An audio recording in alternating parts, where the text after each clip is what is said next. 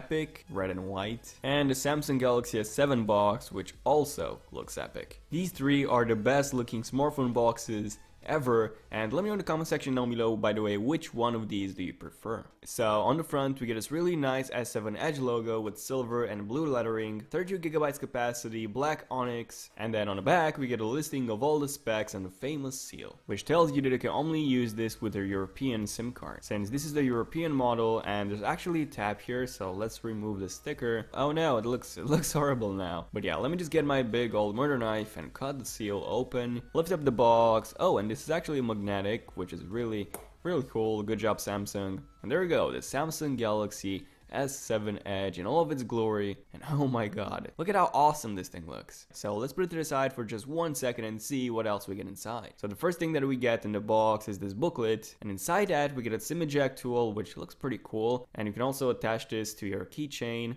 And then we get some manuals, the quick start guide, which shows you all the buttons, how to add a micro SD card, a SIM, and so on. Then we also get a warranty and safety guide, and oh, what's this? Regional lock? Thought I got this unlocked. Oh, so apparently if you use a SIM card from a different region when activating your phone will be locked, and you will have to take it to the nearest Samsung service center. What? Seriously, Samsung. Next up we have this blue or black case, which includes the headphones among with 2 earbuds, and these are the same headphones that we've seen with previous Samsung devices, and nothing too special. Then we also get a charging cable, still a USB to micro USB instead of the newer USB Type-C standard, power adapter which also supports quick charging.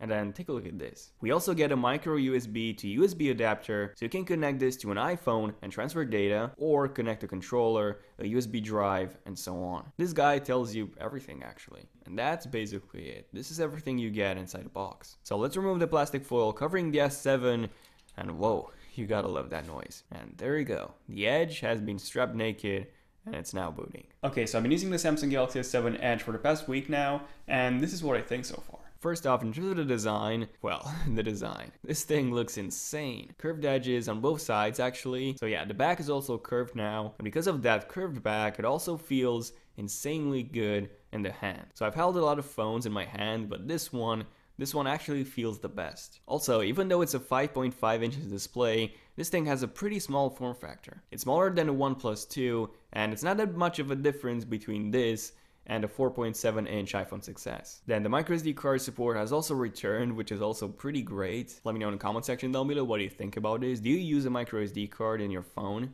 Let me know. And now just take a look at the side, how thin this thing is. Even the buttons are razor sharp, so overall, in terms of the design, this is in my opinion the best looking phone of all time. Let me know in the comment section down below again, what do you guys think when it comes to the design? Love it? Hate it? Which phone looks the best in your opinion? Then the display. Well, the display is also mind-blowing. It's a Quad HD resolution display coming in at 534 ppi, and since it's an AMOLED display, well, you probably know that the colors are incredibly vibrant if you're into that sort of stuff. And now we also get an always on mode, so even if your phone is locked, you'll have the time or the calendar on the screen at all times. So no need to unlock the phone anymore. Speaking of unlocking the phone, the fingerprint reader has been greatly improved. Just take a look at how fast it unlocks now. And then the cameras are just incredible. The resolution has dropped to 12 megapixels from 16, but it's not actually a bad thing since now we have a much better low light performance. And among with that f1.7 aperture, this is the best smartphone in terms of that low light photography. Also, in terms of the performance, mine's the European model, so it comes with the Exynos 8890, along with 4 GB of RAM. So yeah, these are some insane specs, and the experience has been overall fluid. Definitely the fastest for a Samsung device, but definitely not the fastest for an Android device. We still have the occasional TouchWiz lag here and there, nothing too major though. And the battery life, well, that 3600 mAh battery, even though it's huge, I did manage to kill it in half a day of heavy usage, and by heavy usage I mean really heavy usage and testing. But yeah, more about the battery life in my full review once I get to do some more in-depth testing. So yeah, definitely stay tuned for that. So in the end, amazing design, amazing display, amazing cameras, and now it's also waterproof.